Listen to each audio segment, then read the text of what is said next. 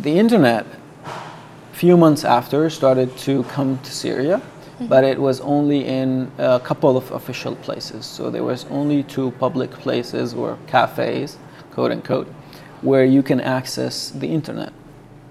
So I used to go there, but I was so short, so little, that they had to get me a stool so I can reach the keyboard and mouse. Way.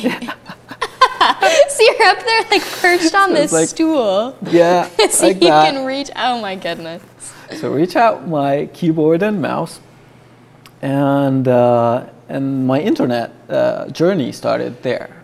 Yeah. Because it opened my eyes at that point to talk to so many people. We used chat room, like I use chatting all the time. And that's how I learned how to code. That's how I learned more about computers, actually, through chat rooms. Through chat rooms? Yeah, specifically through IRC. That's so interesting. Yeah. I think in my head I was imagining you and like maybe your cousin helping you out sometimes, but you're just kind of like learning it. But really, it seems like there was a lot of like people like in like your brother and your cousin, but also like on the internet who were kind of helping you out. Absolutely. So my cousin helped me out how to use a computer, right? He helped me out kind of he told me, he gave me like an idea on how the internet will kind of work. You would go to a website, so this is like an offline page and things like that. There's no coding, for example. He never taught me anything like that. There was no YouTube, really. There was no, like, it was early, we're talking about year 2000, right? So the internet looked much different than what it is today. And again, super slow dial-up internet that we had at the time. So I learned how to code through talking to people. Wow.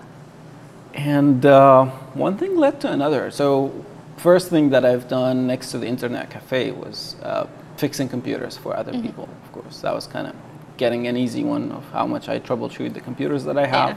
You're like, I spend a lot of time fixing my own computer. Maybe I can help these other people.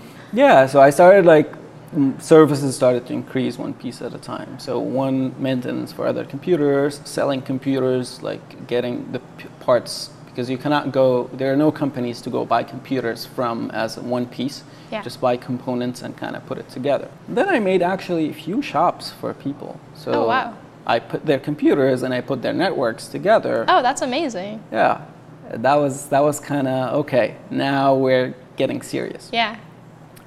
But the big thing really, and the thing that I kind of think it's kind of the best software I ever wrote, was I wrote software that I can bypass the Syrian proxy at a time.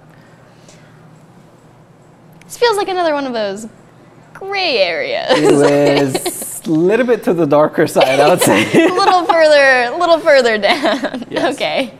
So basically, yeah, I wrote this piece of software that I had to work on with a few friends all over the world, and to be able to allow my customers to open their email addresses, because the government shut down any email address that does not end up with the government official domain, basically.